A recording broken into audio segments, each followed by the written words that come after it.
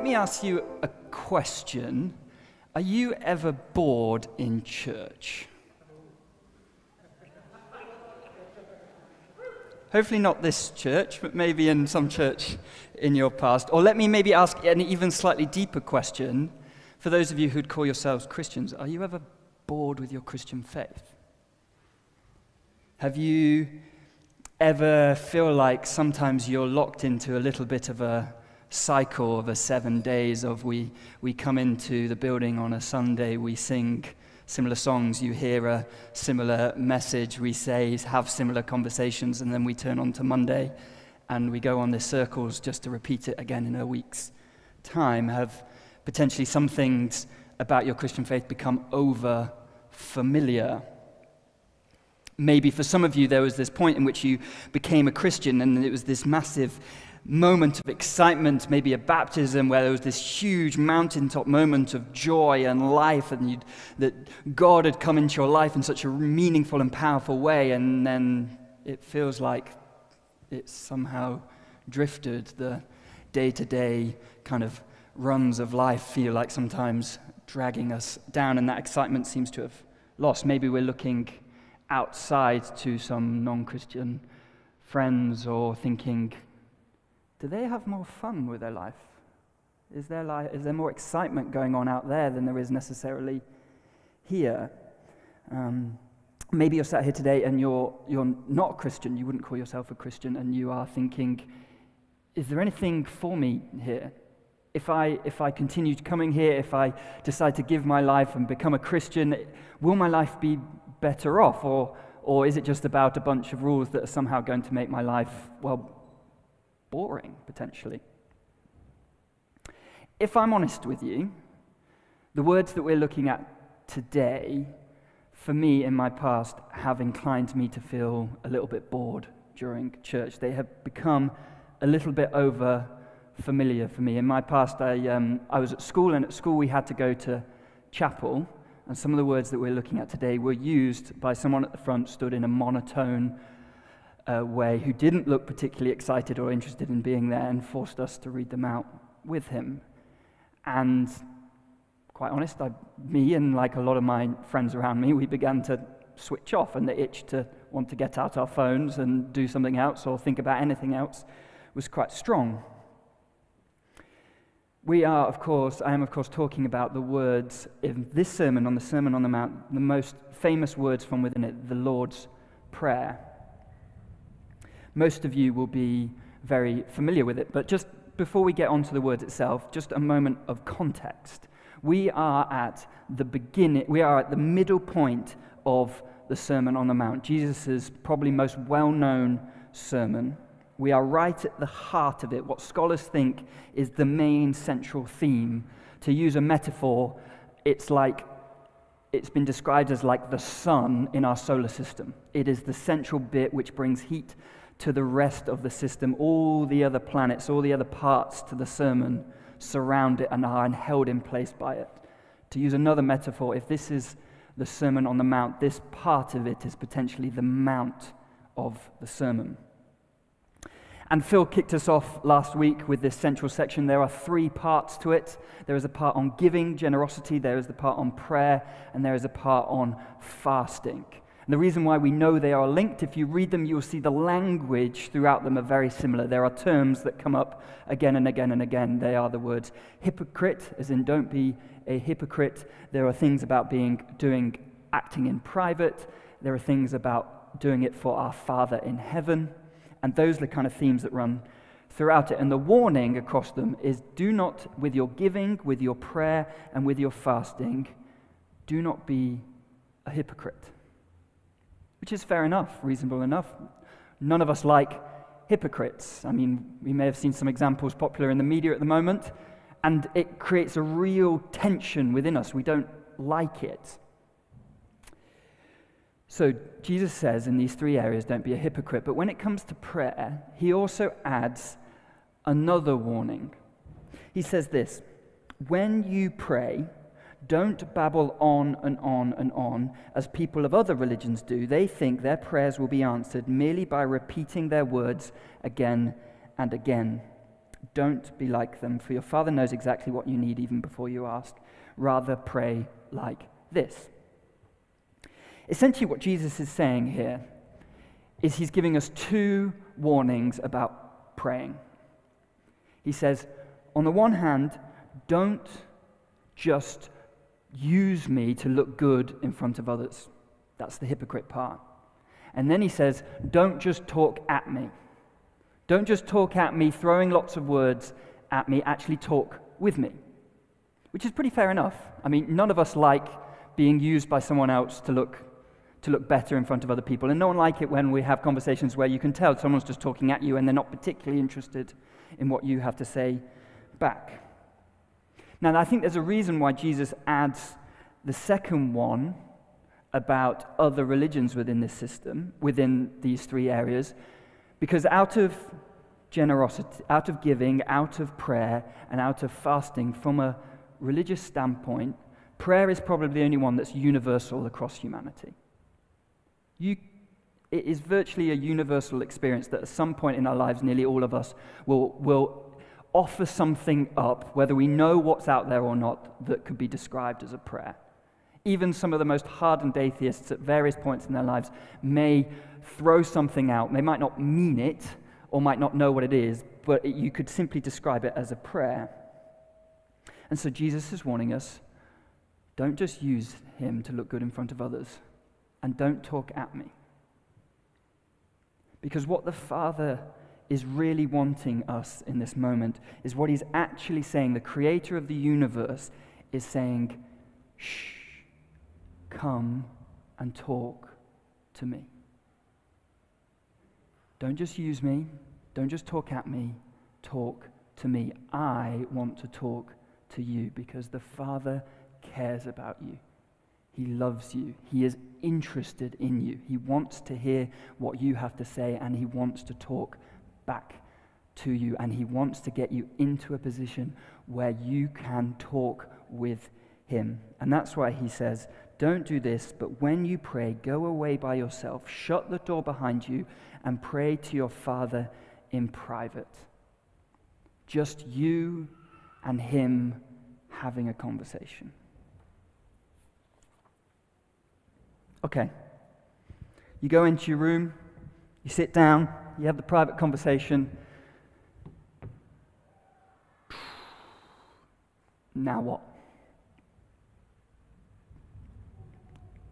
The weather, eh? What about that?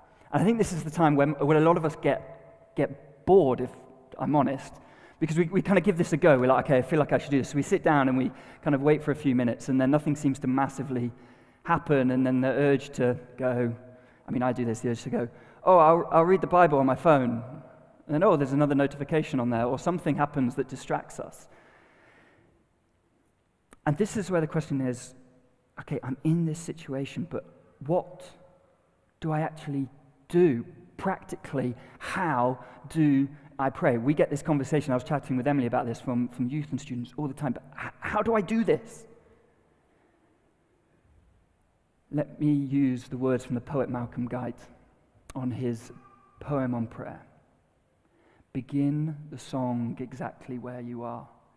Remain within the world of which you're made. Call nothing common in the earth or air. Accept it all and let it be for good. Start with the very breath you breathe in now, this moment's pulse, this rhythm in your blood, and listen to it, ringing soft and low. Stay with the music. Words will come in time.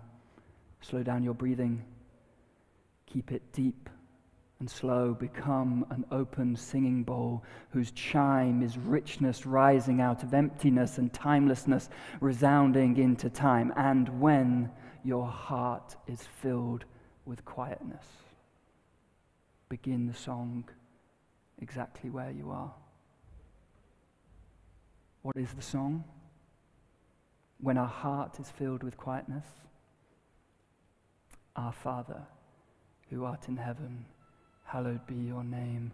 Your kingdom come, your will be done on earth as it is in heaven. Give us today our daily bread, and forgive us our sins as we forgive those who sin against us. Lead us not into temptation, but deliver us from evil. That is the song. But like I said, in me, these words have become over familiar. But actually, what I've been doing over these last few months in preparation, knowing that I was going to come and preach on this, is what I decided to do. Seeing as this is the Sermon on the Mount, that what Jesus did, he took a group of people and took them up a mountain, probably near to where they lived, and probably when they were stood there, would have been able to overlook where they lived, their village, their town, their context. And so what I've been decided to do over the last few months is, in the morning, is go and do the same thing. So in my village of Duffield, there's an amazing little spot called Bunkers Hill, which I've been climbing up in the morning, and I've been taking my Bible, and I've been sitting there, and I've been looking over my village, and I can't quite see my house in the valley, but I know where it vaguely is. And I've been reading through the Sermon on the Mount. I've been reading these words and the Lord's Prayer and been going through them. And if some of you struggle to perhaps engage with God, struggle to perhaps engage with Bible reading, let me encourage you to give that a go and see whether it changes something for you. Just give it a go. And what I came to realize in reading these words, that rather than just being like song lyrics that you recite as this prayer that you recite to God, it's actually a framework in order to have a conversation with God. It's a framework for which we can speak to him and he can speak back to us. Now, what do I mean by that? Let me show you, because we're going to go line by line. I'm going to do this quite quickly if I can. And what I'm going to talk through is not an exhaustive list. There are lots more options going on here, and there are a lot more things that God could speak to you and use this prayer for, but I'm just going to pull out some of them quickly. So we start with Our Father in Heaven. Look, if you saw me one day and my dad was over there and you go, oh, who's that? You go, oh, that's my dad. That's my dad, George. A natural question that sometimes people ask about family members is, oh, are you close? To which my response would be, yes. Yeah, we have a brilliant relationship. I get on with my dad amazingly well. Our Father in heaven, it's a question of intimacy. How close are you to him? That opening line opens up a conversation about intimacy with God in which he is able to reveal his heart towards you. Our Father in heaven, hallowed be your name, or holy is your name. That's a question of what is of ultimate value to you. What is holy to you? What is of ultimate importance? What do you worship, and how is your worship? What is the quality of your worship with God? It opens up a conversation about which God can speak to you about what is of ultimate importance and what he is really like. That's a really important thing when it comes to talking about our Father in heaven. Hallowed is his name, holy is his name. That's what he's really like, because some of us need to grapple with our understanding about what our heavenly Father is like compared to what our earthly father was like or is like. Okay, holy is your name. Your kingdom come. That's the next line. That opens up a conversation about transformation, about God's kingdom and this kingdom in which we live in, and what is the difference in relationship between the two. Do you know God isn't interested in just making this world just half a step better? He's not interested in just a little bit of progress. He's interested in ushering in a whole new kingdom, a whole new system, a whole new way of living and experiencing. He wants to break in his kingdom, and he wants us to pray about it so that he can talk to us about areas in our life that he wants to break into, that he wants to seek transformation in. Your kingdom come. Next line, your will be done. This is sometimes where your little private prayer room might turn into a little bit of a wrestling ring, in which our will and his will encounter somewhat, and God's very okay with wrestling. He's okay with that context, with us and him, and having that conversation, that frank conversation. But this is where it opens up a conversation about tangible action and change that God wants to see happen in our lives. I'm not joking. When I prayed this the other day, I was praying, your will be done. What areas of your life do you want your will be done? God said to me, go and clean your house. That's what I felt he said. He said, go and clean your house. It's interesting because when I prayed the line before about your kingdom come, I felt like he just wanted me to pray it over my wife. I didn't know why. She was asleep. We were in the morning. She was asleep. So I prayed it over her and then went and cleaned her house. It might seem like nothing, but to her it made a massive difference. And she woke up having received something from God that made a massive impact in some of the decisions that she's making in her life at the moment. Your will be done on earth as it is in heaven. This is a question. This opens up a conversation with you and God about perspective and about viewpoint. So often we're sat on earth looking up, praying up, going, come on, we want down here. But what he's saying on earth as it is in heaven, he's saying this is already going on in heaven. So I want you to lift your perspective up so you are now up in heaven looking down on earth with his viewpoint on things. This is where he wants to change your perspective on life. We're all interested in heaven. What is heaven like? Well, he's already shared it. Heaven is like where God's name is holy, where his kingdom reigns, where his will is done. That's the formula for what heaven is like. That's what we've just already talked to him about. Okay, this is where we have a little bit of a shift within the prayer. We go from talking about God to talking about our needs, and that order is really important, because once we've now had this perspective, we can look honestly at what we want in our life and what God is wanting to do in our lives. And once we've got that view, so often what we want starts to change. Because I think a lot of the time when we pray, or a lot of things we ask for, is not that we're asking God for too much, is that we're actually asking for too little. We want little things when he wants to usher in a whole new kingdom that's just going to change everything. So then we move to give us today our daily bread, which opens up a conversation with God about provision and sustenance, how to be healthy, bringing balance within our life, and what is of ultimate nourishment and what is good for us. It helps us reevaluate. We have, especially in this context, a complex relationship for food, especially in our culture where there's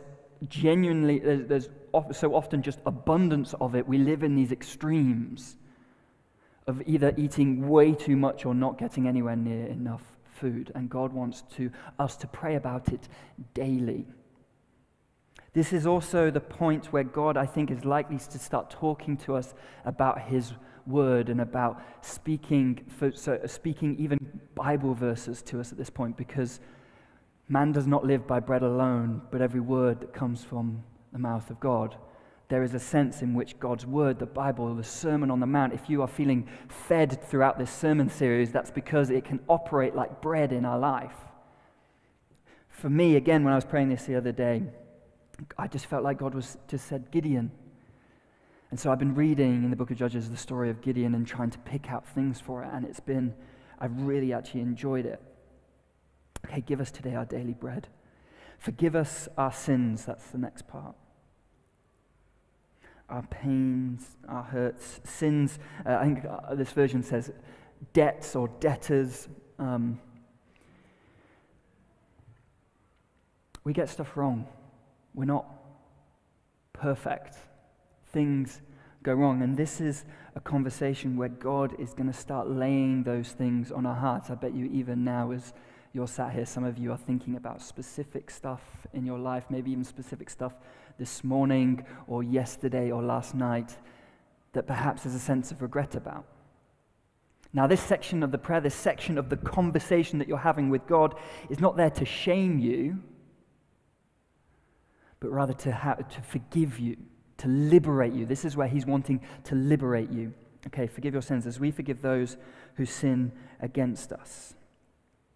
This is the point where these two things are linked. God wants to liberate us of our sins. He wants us to feel forgiven. He also wants us to let go of bitterness and resentment and ways that people have wronged us. I guarantee that there's a good chance that if you pray this regularly, people's names will just come to you. That you've got hurt that you're still holding on to, that you need to let go of, that you need to bring to him and forgive these people, to let go of the hurt and the resentment, your role in liberating others as well. And then the last two bits, lead us not into temptation. This is a question of guidance. All of us will know people in our lives, and we've seen them make decisions that you know is leading to a pathway of destruction. You know they're doing things in their life that's not going to be helpful for them, and then come a few weeks later, you see it all fall down in the chaos that you kind of knew that it would. This is the point where in your conversation with God that He is wanting to speak to you about guidance, about leading you not down those paths of destruction. Earlier when we pray about your kingdom come, your will be done, that's about leading us on the right direction. There's also a part of saving us from the wrong direction. And then finally, deliver us from evil. There is a spiritual battle going on. And we experience it, we feel it. Sometimes we don't always recognize it, that there is a spiritual battle going on, but there is, and God wants to set you free. He wants to deliver you from where you are battling, from areas of battle within your life, and He wants to talk to you and open up a conversation about it, and He wants to bring victory. That's another side to deliverance. Victory in your life. He wants you to overcome areas of battle. And that's the point within the prayer where you can have that conversation. So, this private room, it's not meant to be a boring place. It's not meant to be stuffed, filled of boring things, like boring, old, dry religion. It is meant to be the burning, hot sun at the center of your life that brings heat and power and force and glory to all the other parts to it. That's why Jesus talks about this prayer being unique, because it has the ability to fill us with power and glory. Especially a lot of modern meditation and sometimes Eastern thought is a lot about emptying ourselves. This conversation is not about emptying yourself, it is about filling, being filled. That's what the poem means when your heart is not empty, it's when your heart is filled with quietness, because He wants to fill it. What does He want to fill it with? He wants to have a conversation with you about His heart, revealing His heart towards you, about areas of ultimate importance in your life, about areas in which He wants to break in, make a tangible change. He wants to talk to you about clarity and giving you a fresh vision. He wants to talk to you about how to be healthy and balanced and nourished. He wants to talk to you about liberation and forgiving you and washing you clean. He wants to talk to you about letting go of others. He wants to talk to you about your role in liberating others. He wants to talk to you about guidance and what to avoid, and He wants to set you free. There is so obvious why the early church decided at the end of this prayer that we need to add another round of worship. For yours is the kingdom, the power, and the glory now and forever. Amen. He wants to talk to you. Now, I'm pretty sure I've gone over time. But I just want to finish on one thing that you may have noticed. We are told to pray in private, but all the words of the prayer are corporate language. Our Father, forgive us our sins as we forgive those who sin against us. But who's the us? Who's the we? Because we're meant to be sat alone, right? Because what He's actually saying in those moments, just because you're alone, is don't forget everyone else that's also praying that prayer. Don't forget the world out there. This isn't just escapism. This is about us all coming together, because when I pray this prayer, I'm praying it for you. When I'm having this conversation, I'm having it for you as well. And when you do it for me, and I need that. We all need each other to go into our private rooms and do this together, and then we step out and we do what we're going to do now and gather around the table of communion, where we can celebrate what God has said to us. We can celebrate the direction that He's given in our lives, and we can share that with each other in celebration of what God is doing in our lives.